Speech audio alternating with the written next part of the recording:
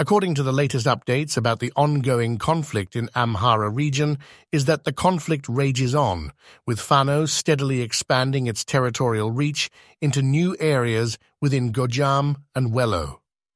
Concurrently, the Ethiopian National Defense Forces, ENDF, continue to perpetrate grave atrocities against civilians, compelling an increasing number of people to abandon urban centers and align themselves with Fano groups in pursuit of safety and security.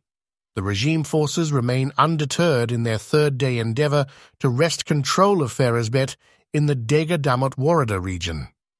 However, their recent attempts to infiltrate the Dega Damot area from multiple directions faced staunch resistance.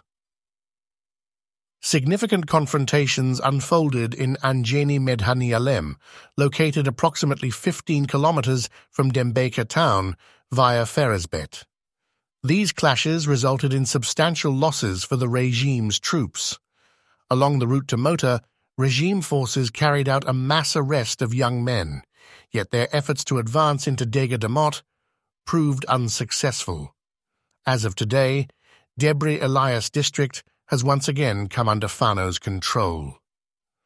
Over the past 2 days, regime forces inflicted harm on civilians and caused extensive property damage in Debre Elias and the neighboring villages, leading to the tragic loss of 2 civilian lives.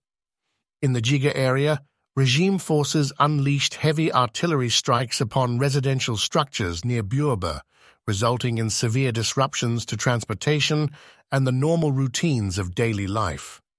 Notably, a brief yet intense firefight erupted on the outskirts of Finote Salam city last night, with the exact casualty details yet to be confirmed. It is worth mentioning that several weeks ago, regime forces resorted to using drones, resulting in the tragic deaths of over 70 Amharas. The situation in Debre city has remained largely unchanged, with disruptions to transportation and essential services persisting, even in the absence of active gunfire. Though no active fighting is reported in Makain Salam town in South Wello, tensions are steadily escalating. Regime forces have fortified their positions by constructing trenches in the downtown area, and heavy artillery, along with machine guns, have been strategically deployed in and around Hidasi and Bahiru hotels at the town's center. On August 30th, a heavy artillery shell fired by regime forces struck Barina Secondary and Preparatory School, even though there was no Fano presence in the vicinity. Additionally, ENDF commanders are reportedly coercing local police officers and state militia members to march to Mekdela Kebele, Borena Woreda, to confront Fano, a demand that has been adamantly refused.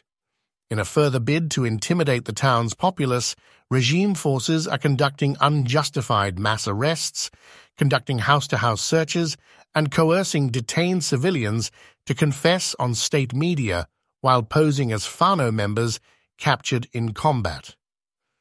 In Wogdi Woreda, civilians are being subjected to mass arrests on the pretext of familial ties to Fano members. These individuals are being pressured to divulge information about Fano's whereabouts. The ongoing confrontations between Fano and regime ENDF forces in Karamichig, situated between Merhabeti in North Shua and Jama in South Wollo, continue to intensify. In Kobo, a regime forces commander publicly issued a stark threat during a church gathering, vowing to employ heavy weaponry to devastate the town should even a single soldier be harmed within its confines. Residents in Kobo and Woldia are now facing mass detentions after refusing the ANDF's mandate to raise funds for their operations. Contrary to the more turbulent regions, there have been no reported confrontations in the Gondar zones, encompassing Central, West, North and South Gondar zones today.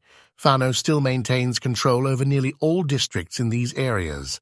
Nevertheless, the ENDF's persistent and alarming pattern of committing atrocities against residents in the areas under their governance continues, encompassing Gondar City, Debretabor City, Ebenat Town, Ebenat Woreda, Galego Town, and Quora Woreda.